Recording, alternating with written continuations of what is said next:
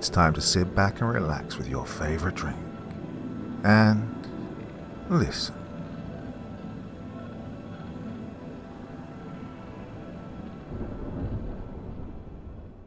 The Sun is Not a Star by James Caligo. The sun is not a star. That's what I heard my father say in a fit of fear once. I was 12 years old when he came back from working at NASA. He retired and started working on solar panels instead, but always hated working on sunny days. He wasn't warm or even remotely acknowledging of me or my mum anymore. He looked at us as if we were ghosts the entire time that he was with us, something that still gives me a chill to this day. Before his retirement, he used to be more of a family man. He kissed my mom, gave me a warm hug, and was overall a proper father towards me and my little sister. He always seemed like he loved his job. The pay was good, and he'd always bring me some parts of a scrap project he'd be working on. Life seemed rather routine, but peaceful and beautiful even. I thought I was way luckier than any of my friends whose parents weren't always as successful. Before retirement, my dad would have pictures of him on the International Space Station, space shuttles before they were phased out, controlling a rover that was meant for Mars at some point, and even meeting one of the presidents of the United States. He was an excellent astronaut, and I remember during one of his many visits from high-ranking officials in government that the man had said to him that he was one of the best. I wasn't really sure who this person was, but he had a strange symbol on one of his badges. From what I could tell, it looked like a shield with 6 eagle wings coming out in pairs of 3 on each side. Well, after this meeting, that's when everything changed. I didn't see my dad for 6 months. But when he returned and retired, he never had any more interest in outer space. He'd stare up at the night sky and almost looked like he wanted to curse at it. He dreaded every day when the sun would rise after having a hard time sleeping every night. One day I decided to tell him that I wanted to be an astronaut like he was. His response was rather surprising and demoralizing on top of that. Now listen, Hayden, I want you to promise that you won't follow in my footsteps. There's nothing good about outer space, and there's nothing especially good about the sun. Well, he clearly wasn't fond anymore about the idea of space travel. I resented him for what he said to me that day. For years, though, his health had been deteriorating, and mentally he was becoming more unstable and would frequently have nightmares, screaming in the middle of the night and saying things like, "It's not a star," and "Nexus gates." Well, to me this sounded like unreasonable gibberish. That was always something that puzzled me and made me wonder what exactly it was that Dad had experienced during his time at NASA. But finally, he had to be put into a mental home, his mind completely losing it and spilling out into senseless repeats of some unexplainable event that was incoherent and absurd.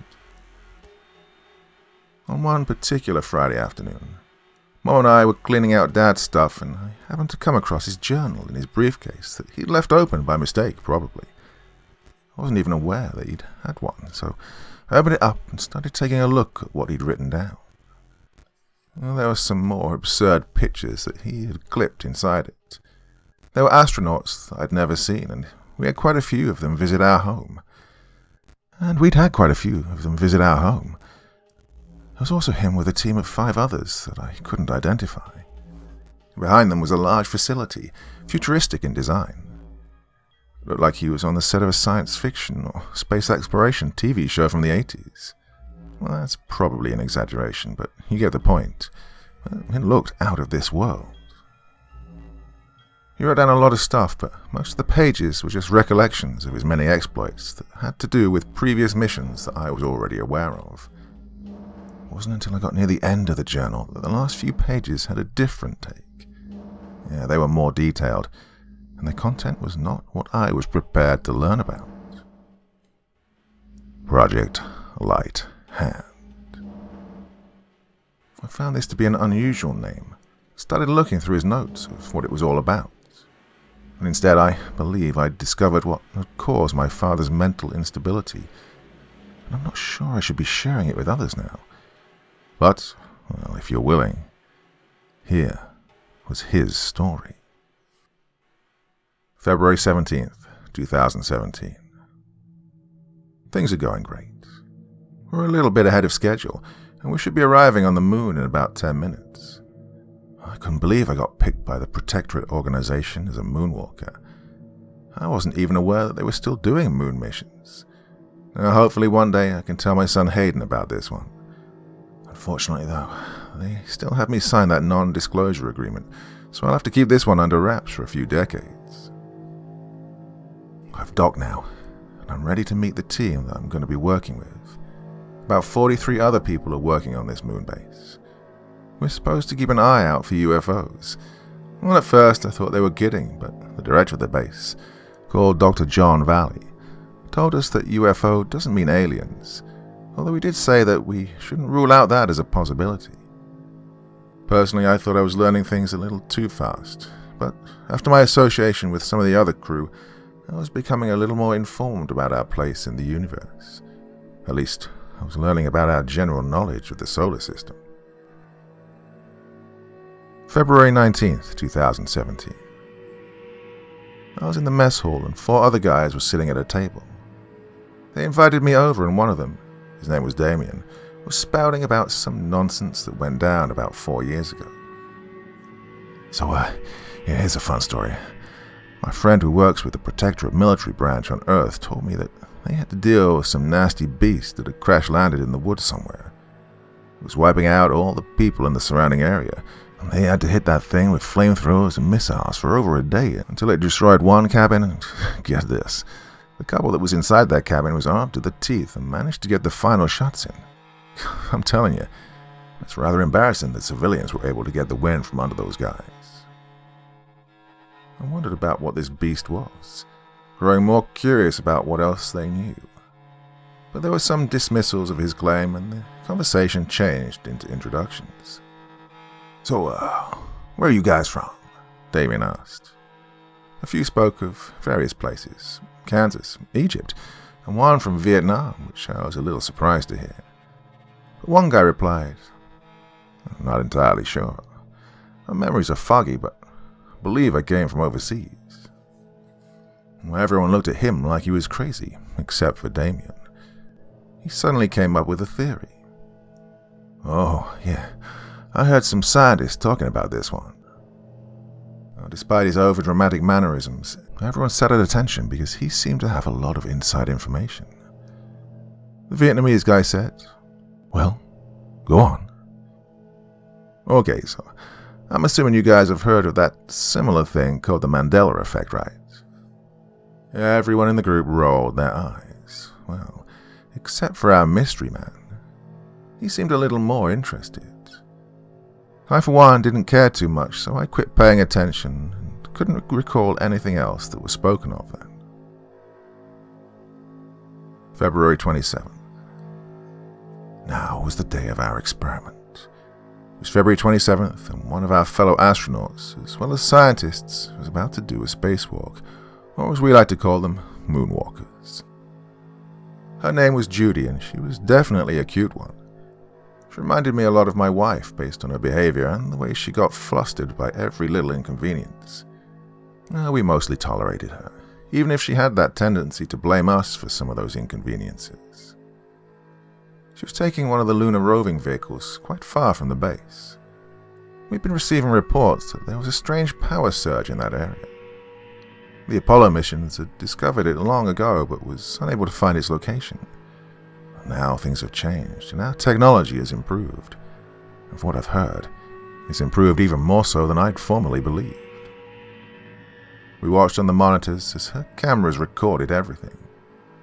She was approaching a large lunar cliff face, a steep 90-degree rise, and in front of her was a large white marble platform.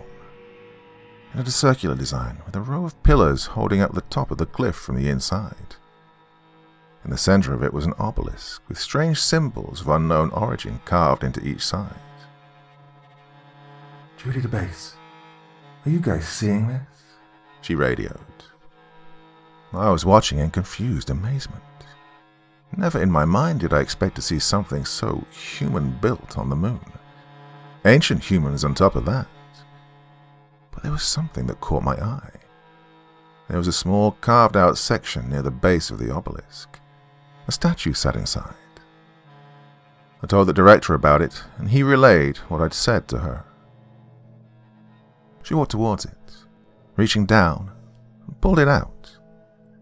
When she took a look at it, everyone in the room couldn't quite make out what it was.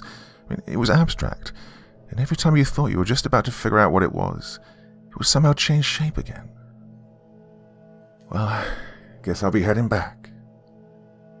She turned around, and when she got back to the lunar rover, there was a sudden flash from behind her that caught everyone's attention. She turned around, but saw that nothing had changed with the monument.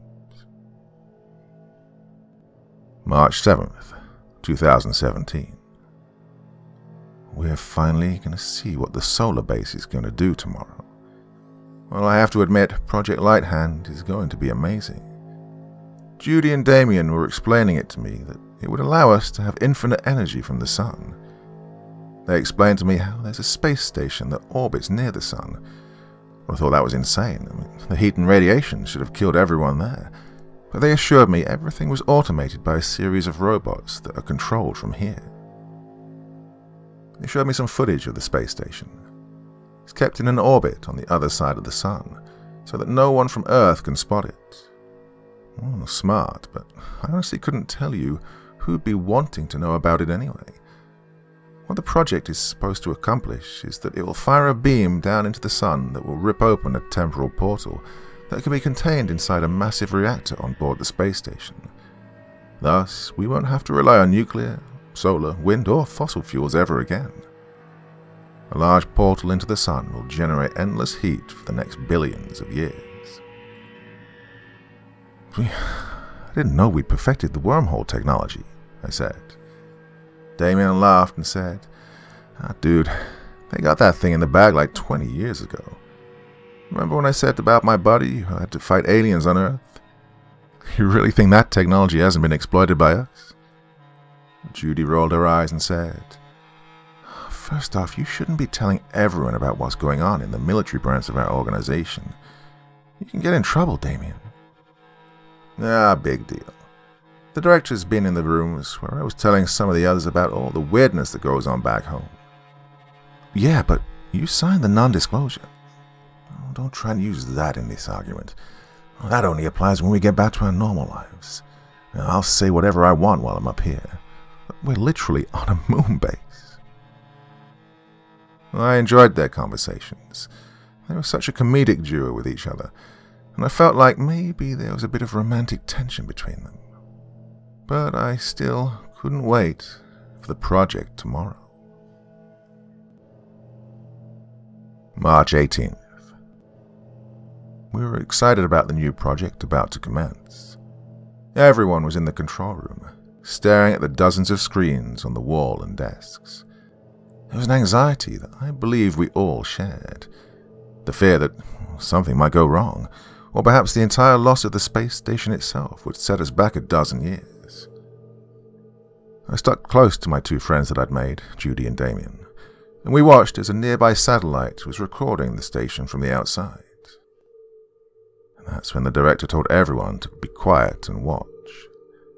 The countdown had begun. My thoughts were to going back home and how this was going to be a revolutionary moment for everyone on Earth.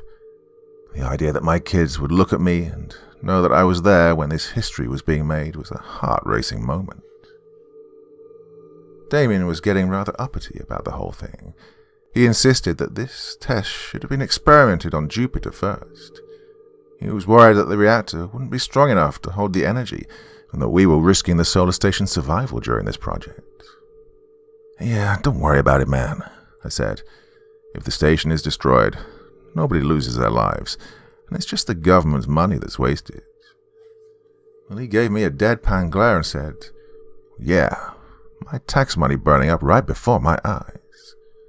Well, Judy and I paid him no more attention, and we watched on the monitor as the countdown was nearing its end. 3, 2, 1. A beam of energy was shot down into the filtered light of the sun, digging deep into its surface. We were all standing with astonishment, happy that the first part of the operation was going smoothly. Judy smiled at me. I did the same, as this was a monumental moment in human history. With energy from the sun, we could have enough power to travel all the way to the next star system. That's when Damien rolled his eyes at everyone else's cheering, and I saw that his face suddenly lit up when he took another look at the screen. There was another eruption of murmuring coming from those who were near the front, and Judy and I turned back. The colour of the room had also changed from bright yellow to a sudden mixture of crimson red and Egyptian blue colouring. I couldn't process what I was looking at. This was unorthodox and completely insane. The sun was changing to a different colour.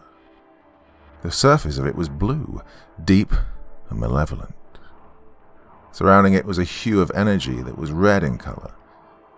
Well, the whole thing made the sun look like a menacing abomination as it pulsed with waves of energy outwards. Everyone looked in shock and horror as they saw the entire space station that was orbiting above the sun get torn to shreds and disintegrate into molten shards of metal in outer space. For a brief moment, I thought about how Damien was right. Then I realized that what was happening was far worse than any of us could understand. Alarms started going off all around the base. Unfortunately, there wasn't much for any of us to do, since this was well out of our area of expertise. But then the satellite caught something else. What we were seeing was happening in real time. Thanks to the wormhole technology that had been appropriately named space-time drilling, we were able to transport a lot of our small-scale fleets to areas within our solar system. Everything from satellites, space stations, and radio transmissions. I wasn't completely sure how they achieved this, but all I can guess is that the alien technology probably had something to do with that. But what the sun did next was that it shot out a concentrated beam of energy from a singular point on its surface, firing at a tremendous speed that was equivalent to a flash of light. A long streak came from the surface and was heading out into outer space. By this point, the director was already getting in contact with Command on Earth.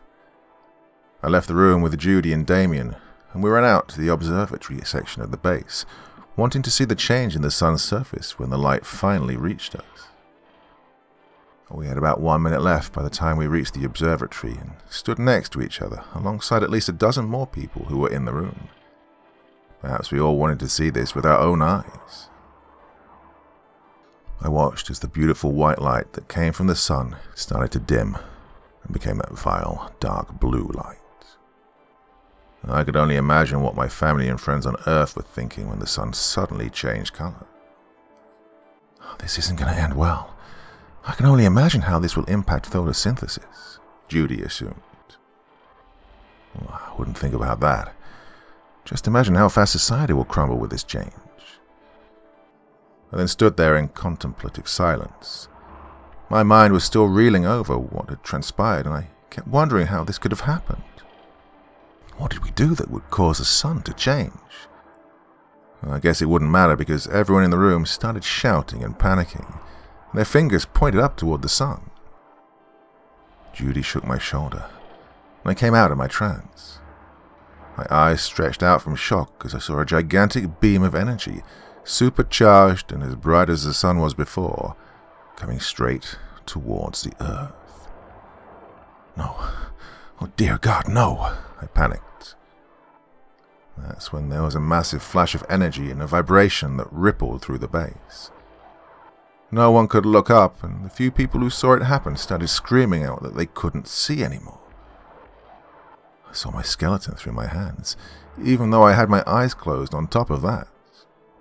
It must have been tremendously bright to have been able to accomplish that. But after a few seconds had passed, the light had died down and I was able to look back out into space to see what had transpired. My heart sank and I fell into despair. I watched as an entire molten material was firing off into all directions from where the Earth once was. The Earth. Everyone on it. It was all gone. I'm not too sure what exactly played out outside of my field of vision. I became so distraught that I was having flashbacks of my own life. Typically this was associated with someone who was about to die. Or perhaps I felt that I had died. Memories of my wife opening the door, our son and newborn daughter waving to see me as I walked up towards our beautiful house. That thought alone, that they'd have been instantly vaporized, was so distressful that I must have shut down emotionally for quite some time. Judy and Damien were shouting at each other about something that I wasn't paying attention to. But then they grabbed hold of me and led me along through the base towards the control room where the director was. Judy sprinted ahead of us and approached him first. "Director, we have a really bad situation." Must have been hard for him to hear because there were a dozen monitors with men on them, dressed as captains, shouting and explaining to one another what had happened to Earth's command. The director replied, "Listen, Judy, I'm trying to have a discussion with all of the other captains. Currently there's too much panic going on throughout the chain of command, and well, whatever it is, I already know about it. Earth is gone. Now every human that's currently off-world is the last of their kind." He turned his back on her, kept trying to tell the others to calm down, but there was still a great deal of distraught going through all of them. Judy, frustrated, stomped her way out of the room, and Damien and I followed after. Damien attempted a moment of humor. I guess it was his way of coping. "You sure were able to make yourself heard with all that stomping around. You'd think the low gravity would make that more difficult." "Shut it, Damien. I wanted to know more about something, but apparently the director has better things to do." Finally, my silence was broken when I heard her say that. I guess my curiosity had come back despite my shock and inability to process my loss. "So, what exactly was it that you wanted to know?" She stopped right outside the women's barracks, then she turned around and said to the two of us, "Well, I wanted to know more about that monument." She then walked in and closed the door just as quickly. We weren't going to follow after her because, well, it's the women's room. I laid down on my bunk for a few hours. Damien was right below me doing something with his tablet. I kept replaying those moments. The sudden loss of my whole life, and now being trapped on the moon. The Earth. All of its beauty, all of its people, all gone in an instant. A flash of light, only to be atomized. My only hope was that it was quick and no one had actually felt it. "Bad news, Shay. Look at this." Damien held up his tab. It was a simulation of Earth and the moon. Damien explained. "If you notice, the moon no longer has the gravity of the Earth to keep it in its orbit, so now we're being slingshot into outer space." "Better than falling into the sun, don't you think?" I said. "Yeah, but I don't know, man. It's going to get really bad here. We only have enough food to last us a year." "What about water?" I asked. "It's probably not going to be an issue. We get our water from the moon. There's plenty of ice on the surface. Well, of course, as we head further out, it's going to be a lot colder. We probably won't be able to use the lunar rovers anymore. So it doesn't matter then. We're all going to die." Well, it's not as bad as all those people on the space stations. They have less food than us, and they have to recycle all their water, but it's a limited supply. I'd say they'll probably last only about 2 months at the most. Without the wormhole technology leading us back to a habitable planet, the entire human race will go extinct within a year or two at the most. "Why did this happen to us?" I mumbled. "All we wanted was to find an even more efficient energy source than nuclear power." Well, the process of tearing open a wormhole took a lot out of the nuclear-powered engines of the space stations that we'd been building. I'm sure they would last for a few decades, but eventually they had to be replenished, and that would require more time and money to be devoted to refueling instead of expanding outwards. Damien suddenly interrupted my thoughts and said, "You know, I wonder what it was that Judy was up to. We should probably go see, don't you think?" Well, considering the alternative of laying here in bed, well, I had nothing else to do. Both of us left the bunks and went over to the women's side. I knocked on the door, and it quickly slid open. There was a beetle-shaped redhead that answered the door. She spoke with a smoker's cough. "What are you doing here? I ain't letting you in with all the women." Look, we just want to talk to our friend, Judy." "Judy? Well, she left about an hour ago. I think she said something about seeing the director." We thanked her for the information and ran to the director's office, seeing that that would be the likely area that he'd be in at the moment. We knocked on the door and heard a bit of shuffling from behind. Damien and I gave a brief glance at each other, wondering what it was that they were trying to hide in there. The automated door opened, and Judy was the one to answer us. I was the first one to speak.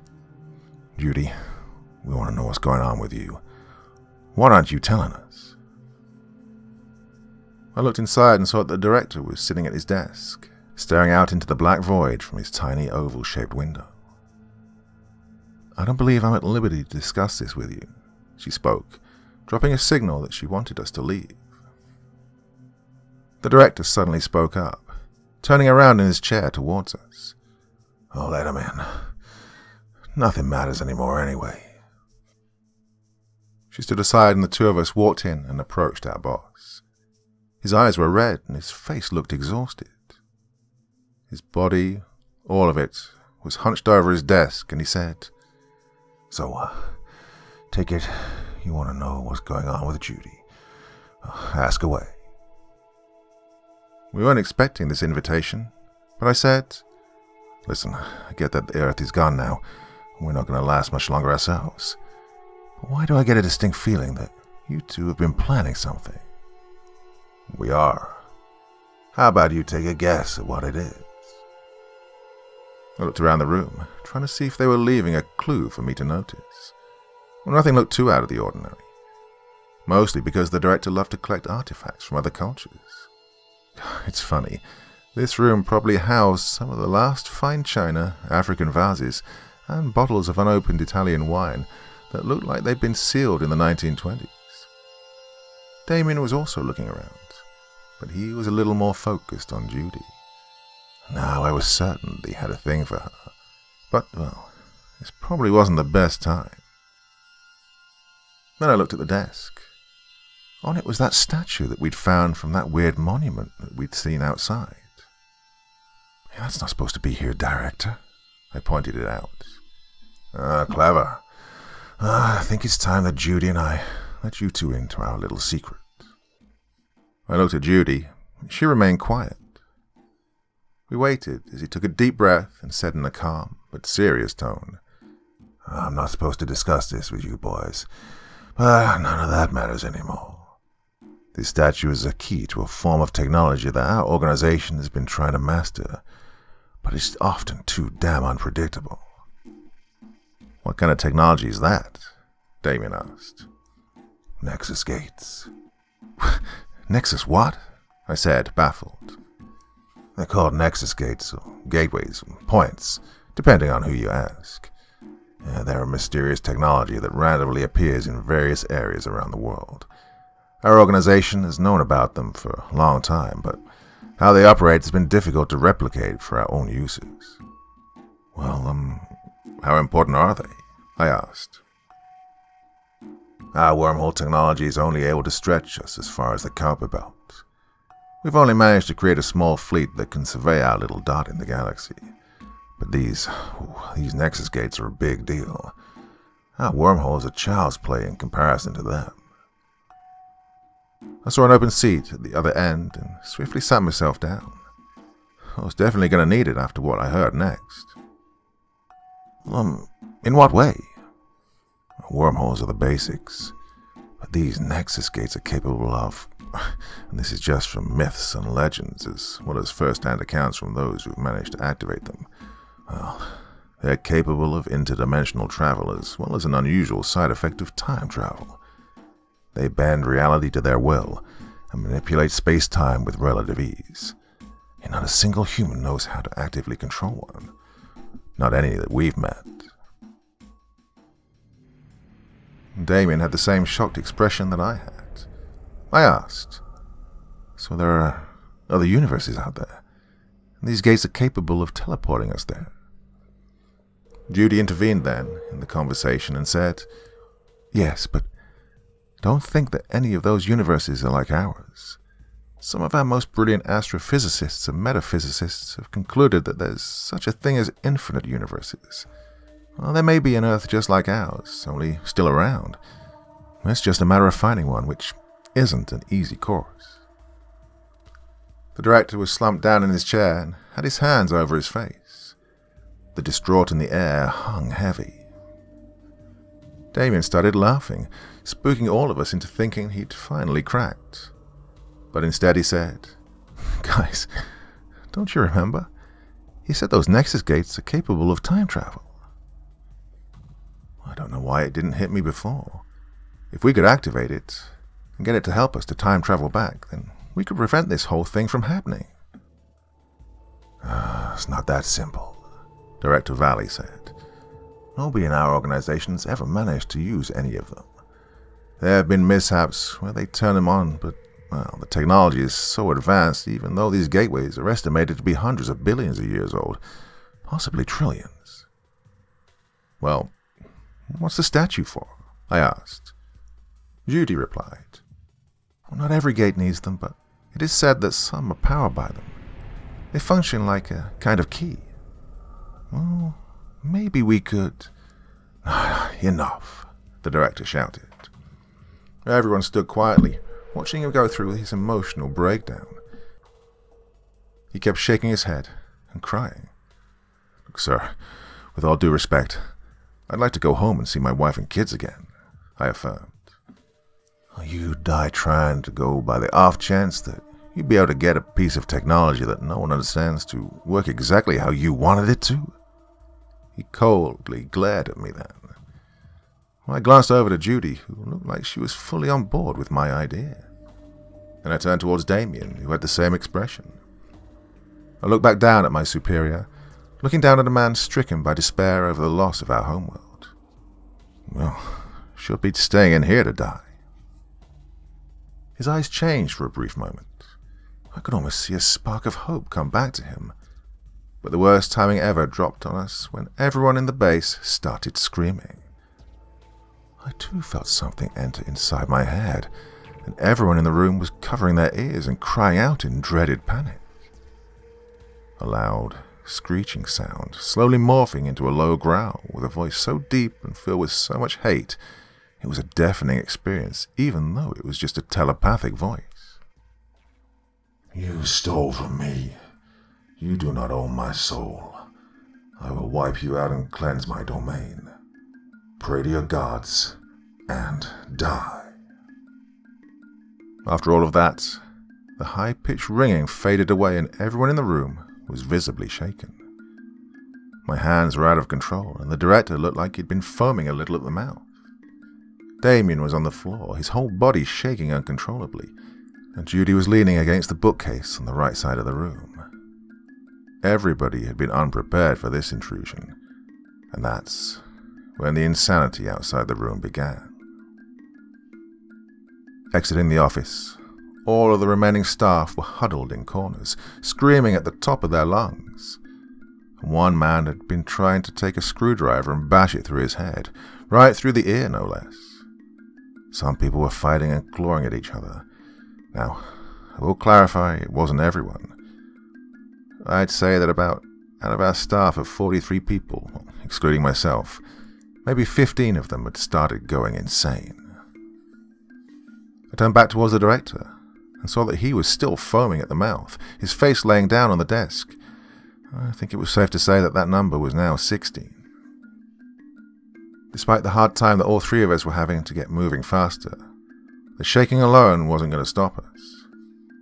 Judy was leading us ahead, taking us to the control room, where she started messing around with one of the consoles and looking at a monitor. "Oh no, I didn't think it would do this," she muttered. Damien asked, "What?" "All of the satellites near the sun have already started falling towards the surface. A few space stations that were in orbit around Mercury and Venus are reporting back. They say that the planets are falling towards the sun." I put two and two together and said, "Which means that we're probably falling into it too." She understood what I said and looked at the console again before bringing up a nearby satellite to us. It was, as I said, the moon was now moving back toward the sun. All of the planets were being pulled in at an astonishing speed. But this broke all the laws of physics. But then again, do those even matter anymore? Does anything really matter? Well, if the director isn't capable of coming to a decision, I am. Shay? Damien? She turned to us, and I looked back at her, waiting for her to tell me exactly what I knew was coming next. "I need to get you into a spacesuit. We're about to go find our Nexus gate." We quickly ran through the endless, identical hallways, running past a few people that were still out and about, but quite a few were trying to avoid those who descended into madness. Judy was explaining. "We have to get down to one of our lunar roving vehicles. It's going to get really hot outside as we get closer to the sun, so we have to move quickly. They can only hold two of us, though. Which one of you wants to go with me?" Before I could even get my hand up, Damien shut up and said, "I will." I raised an eyebrow at him, but I wasn't about to fight him about this. If we could just go back in time, this whole mess would never have happened. That brings up a question. How are we going to prevent this? "Judy, how are we supposed to stop them from going forward with the project in the past? I don't think they'll just take our word for it, even if it'd be odd that a version of us had come from the future." She stopped in her tracks, realizing that we needed to provide proof. "Damien and Shay, go to the data and records room. All the security cameras are there, and all of the footage from the satellites and space stations are transmitted to this base. Not to mention all of the data from the experiment is also available to us if we can get it onto a flash drive." She explained to us how to do it, and the two of us were off to get the information needed to prove our situation to our past selves. She would get the rover ready. Well, everything seemed to be going according to our plan when we reached the room. I started the downloading process, and Damien kept watch. I guess now would be a good time for us to get our last words out, since I wasn't going to go with them. "Look, I want you guys to know that I'm really glad I had you as friends," I said, smiling at him. "Well, I know they told us not to get too attached to our co-workers, but I wasn't one to follow the rules very well," he chuckled. "So, when you and Judy, if you and Judy can go back in time, you can ask her out." He scratched the back of his head and looked rather uncomfortable with my question. "Hey now, not that I wasn't thinking about it, but listen, I'd rather stop this horrible timeline from continuing." I looked away, trying to hide a brief smile and shaking my head. And he's right, but I have faith that we'll make it happen. With the download nearly complete, it's a good job we had such huge storage space on those flash drives. One thing I want to say before you guys leave. Do you think changing the timeline is going to result in death anyway? He thought to himself for a moment, seemingly wondering if that was the case himself. I couldn't tell you. Not so sure what the repercussions would be, but it sure beats falling into the sun and the Earth getting destroyed. Finally, the download was complete, and I quickly put the flash drive in my pocket. But right as Damien opened the door, one of the co-workers who'd gone insane lunged at him at full force. "Damien!" I shouted instinctively, rushing to aid him as he tried to kick off the madman. The insane worker had gripped around his neck and kept lifting it up and bashing the back of Damien's head against the concrete flooring. He then proceeded to bite down into Damien's neck, and I saw blood trailing out, all while my friend was letting out a gut-wrenching scream as we both were struggling to get this psycho off of him. I quickly looked around for whatever I could use as a weapon, and I spotted a fire extinguisher nearby. I grabbed it and quickly ran back and bashed it in the back of the worker's head. Well, this only managed to anger him more. He turned back toward me, ready to pounce. I prepared myself, and when he tried to take the leap, he miscalculated, and I was able to thrust the fire extinguisher's butt end right into his face at full force. I had a crunch, and I realized that I may have crushed his nose. He fell back, wiping the blood off his face and feeling his now broken nose. With his back turned towards me, I threw the metal canister back down and kept hitting him in the head until I knew that he was dead. I dropped it when I saw that the man wasn't moving anymore and ran back to Damien, who looked dead himself. Before I could get up to go find Judy, he reached out to my arm and muttered, "You go. Prevent this." I didn't want to leave him, but that's when the sirens and red lights started erupting throughout the base. We were now in the danger zone. I looked back down at my friend, and he had blood trickling down his smile. He gave me the thumbs up, and then passed out. Forced to abandon my friend, I bolted as fast as I could back towards the hangar bay, where we kept the rovers. There were a few guards on the base, and they were mostly taking care of the ones who hadn't gone insane already. When I made it to the hangar, I saw 2 spacesuits prepped. Judy was already inside one, and she looked shocked when she saw that I was the only one who'd shown up. "Where's Damien?" she asked, her expression fearful of what my answer might be. "Look, we got attacked. He didn't make it." For a brief moment, both of us wanted to stop and go back to make sure that what I'd said was true. But time was now ticking down to the few minutes that we had left. She went back to the rover, and the hangar door slowly opened and revealed to us what had been happening on the surface this whole time. "Geez, let's hope these suits can handle the heat," I remarked. She pressed forward at full speed, and both of us were thrown back a little by the sudden motion. We hit the sand of the surface harder than we'd expected, but now we were heading out towards the direction of the gateway.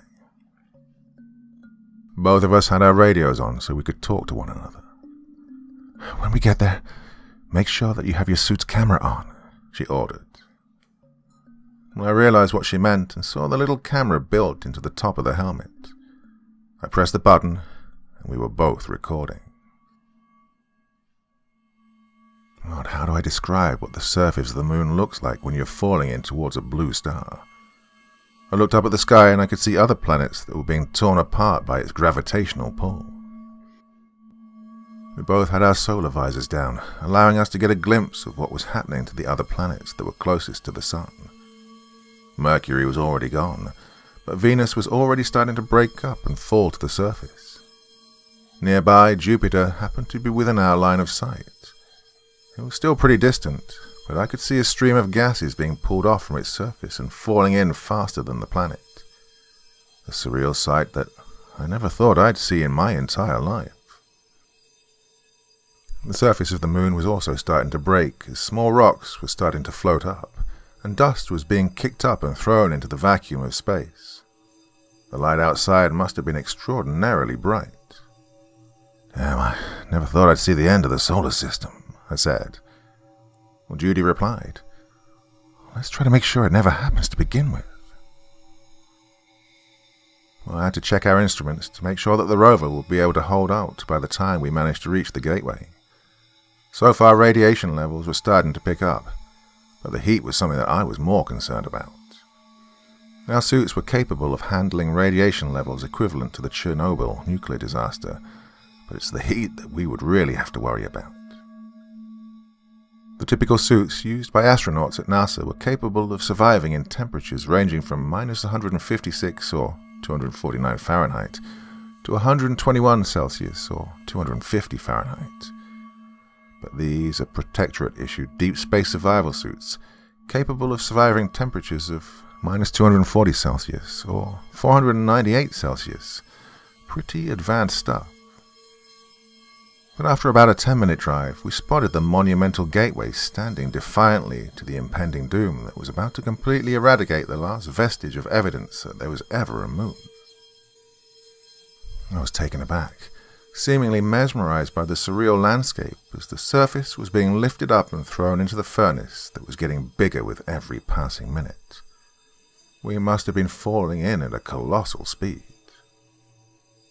The rover was having difficulty staying glued to the ground, showing us that the gravitational pull of the moon was starting to lose out. When I looked back at the sun, my heart sank when I saw that colossal solar flares were exploding out from its surface. They fired off into space, seemingly grabbing hold of all the planets and their moons. The speed at which they were able to move was staggeringly incomprehensible, making me question every notion of reality. What should have taken hours for them to reach out to those planets, it did in mere seconds. Unless, of course, it had done them a while ago, and we were only now seeing the light.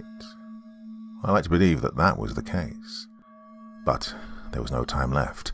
One of the solar flares shot out from the sun's surface and grabbed hold of the moon itself, pulling us in even faster. Well, how do I know this? Well, the temperature was rising rapidly. We stopped right at the stairs leading up to the platform where the obelisk was located, right in the center, surrounded by its ring of pillars. We ran as fast as we could to the top, and Judy and I took a look at the statue in our hands. "When we do this, we'll have to try our absolute hardest to prevent this future," she said. "Well, I'm with you every step of the way." She finally slipped the statue into the small cavity near the base of the obelisk, believing that this would be all it would take. But nothing happened. "Hey, why isn't it turning on?" I questioned. She stammered and started looking around, desperately wondering if maybe we did something wrong with the statue.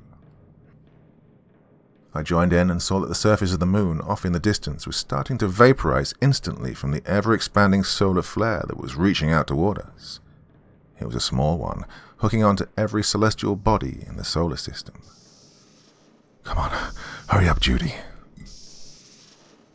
She kept searching around and pulling out a small device from one of the many pockets built into the suit. She started taking pictures of the strange symbols that were carved into the pillars and obelisk. "Hold on, I have to get this stuff translated. Perhaps they tell us how to activate it. Jeez, I have to find the right language first." I watched as the rover was starting to lift up and flip away, being drawn in towards the sun. "Judy," I shouted anxiously. Hold on, right there," she said excitedly. I hovered near her, hoping to get a look at what it said. Well, she explained.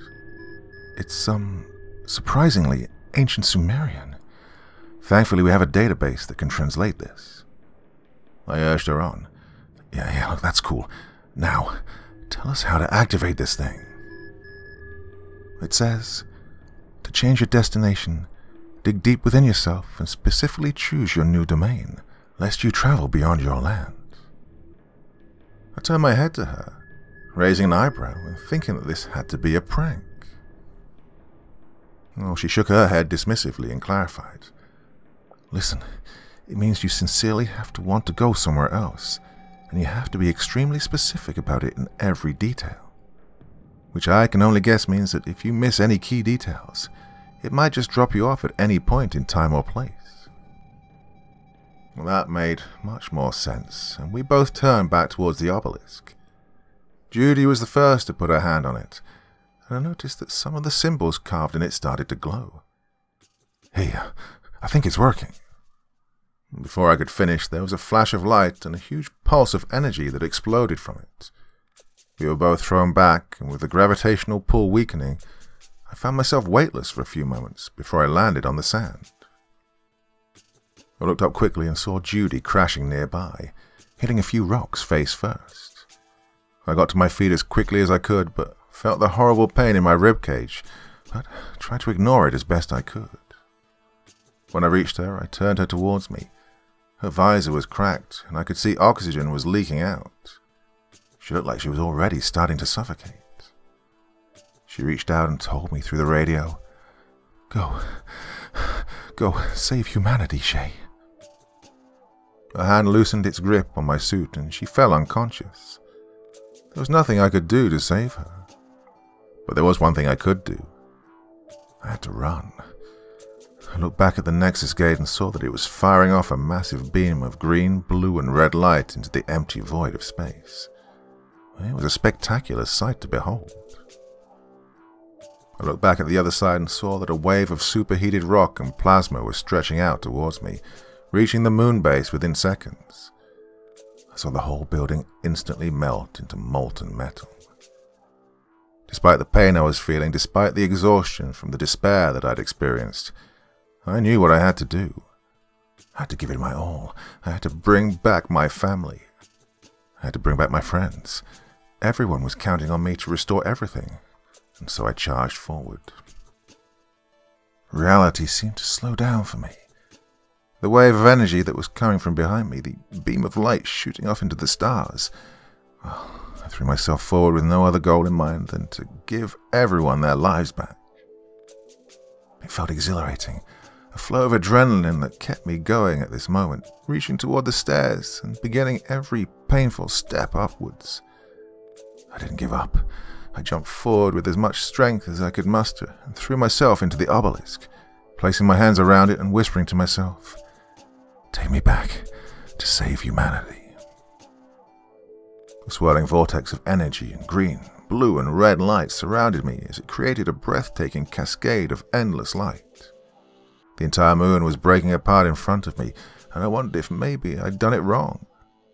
But I had to have faith in what was in front of me and close my eyes, hoping it would be quick. Hit with a bright light and weightlessness, I dropped abruptly back down to the ground. I laid on the floor, trying to catch my breath after experiencing all of that. I turned my head towards the open valley from where the band of flames had been approaching, only to see a white light of a star off in the distance. I saw the moon base right where it was, between the two hills beside it. My eyes widened, and I knew what had happened. I'd done it. I'd gone back in time and was given my chance. My heart was racing, and I quickly got to my feet. I knew now what I had to do. I had to bring this flash drive and myself as the proof I needed. Not much else could be said after what transpired when I got to the base. Sure, everyone was spooked by my presence alone, but then I showed the director all of the data that was collected from the future, and he said that he needed to make a few calls. I had to stay in quarantine for a few days, but almost everyone didn't think that I had anything contagious. I ended up reflecting a lot, wondering what would happen to me. After 3 days, I was allowed to walk around the place and interact with everyone. Running into Damien, Judy, and, most unnervingly, myself, had to be almost entirely something that slipped my mind when I came back to the past. He and I looked at each other, and a few people around us were wondering what would happen next. When our fingers touched each other, I felt an unusual vibration go through my body, like my insides were rippling and curling in on each other until, without warning, the other me flashed into a beam of light. It was so blinding that we all covered our eyes, but I felt a strange overlap in my memories. I felt his as well as all of mine. It was an odd sensation, but he was gone. No, I was gone. No, we were both cancelled out and merged together. I wondered if this was some sort of correction to the time stream. After that, I had to go and answer some questions. This was the first time that time travel had ever been accomplished so thoroughly. They debriefed me and wanted to know how we'd managed to activate the Nexus gate. I wondered why they didn't know how to use them. It seemed so easy for me and Judy to get ours working.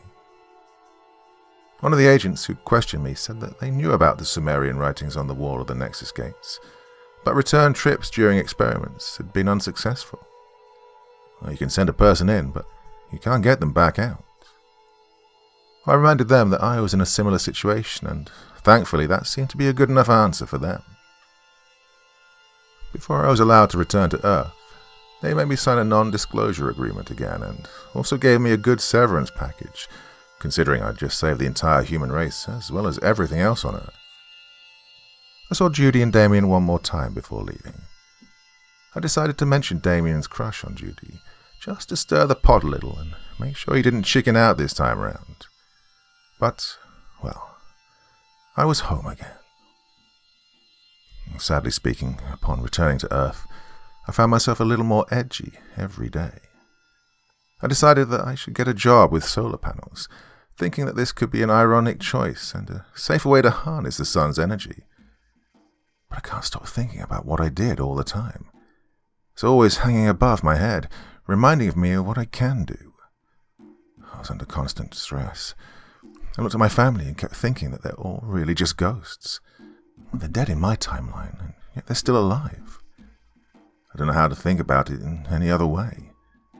God, I feel like I'm losing my grip on reality, fearful every time I watch TV and there's an obelisk on there. I find myself slipping further and further away from my own sanity. Everything about this place now reminds me of that I don't belong here anymore. I experience so much, and to see all of it deleted out of existence makes me wish that I was gone with it. I wish I was with my original family. I wish I was with my original friends back on the original moon base. Jeez, I'm losing it.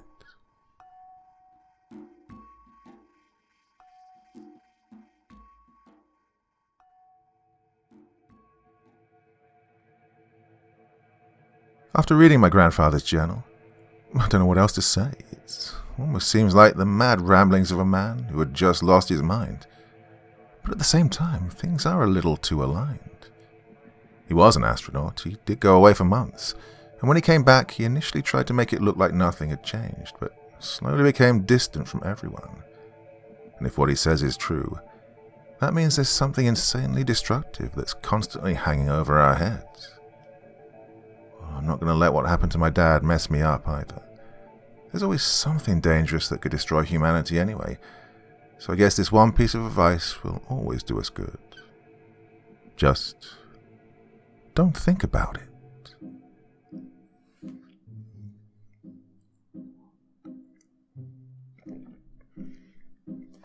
Well, my thanks to author James Caligo for that incredible story. Well, that certainly gives you a lot to think about, doesn't it? What would you do in that situation? How would you feel afterwards? The protagonist was kind of messed up at the end, and I think I would be in almost exactly the same way. Well, maybe just don't think about it is the best way to get through it. Who knows? Well, that's your Thursday evening's entertainment. There'll be a podcast tomorrow night, and I'll be back here again at the weekend, probably on Saturday night this time. You ready for that? Maybe do one of those midnight specials again for all of you in the United States. Well, enough for this evening. Till the next time, my dear friends. Very, very sweet dreams, and bye-bye.